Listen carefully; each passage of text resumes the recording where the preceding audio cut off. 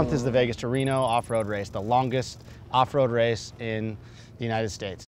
300 entries, vehicles ranging from $1 million to 8,000 bucks.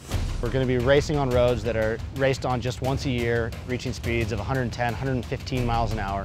And it's my favorite race because it ends in Reno, Nevada, more or less my hometown. I've been racing since I was about yay tall. My dad and my uncle, John and Jeff Holmes, started racing VW bugs in Baja in 1982. By the time I was 10, 11 years old, I was a co-pilot. I was eager and I just wanted to be hanging out with my dad. And I got my license. They said, come on down to Mexico, we'll let you drive. And that changed everything. One of my fortes is wingsuit flying. Jump off a cliff and you can reach speeds to 150, 180 miles an hour and it's awesome. But if you get the 500 horsepower that this truck provides, you are at wingsuit speeds for 10 hours. And it is perhaps the most fun that a human being can have.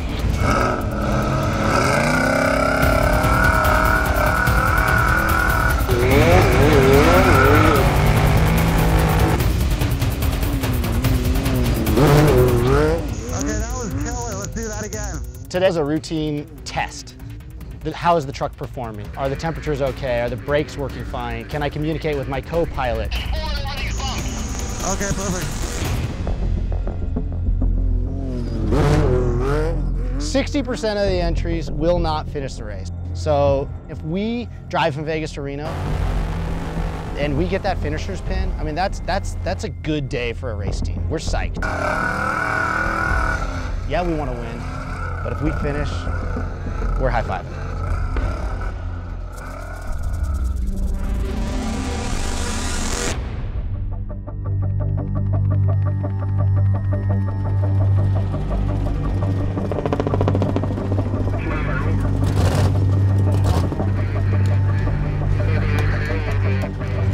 Radio's working.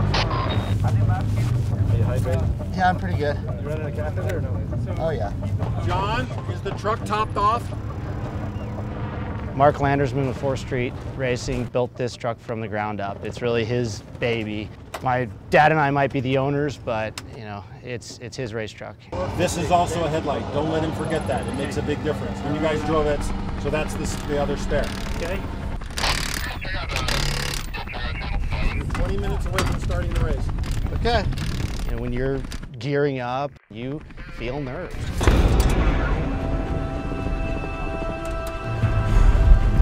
Nice and slow. Full, stop. It's definitely pressure. 15 minutes to the start of this race. At the starting line, you will follow 7269. JT, be safe and have fun, man. Good luck, buddy. Be safe. Clear.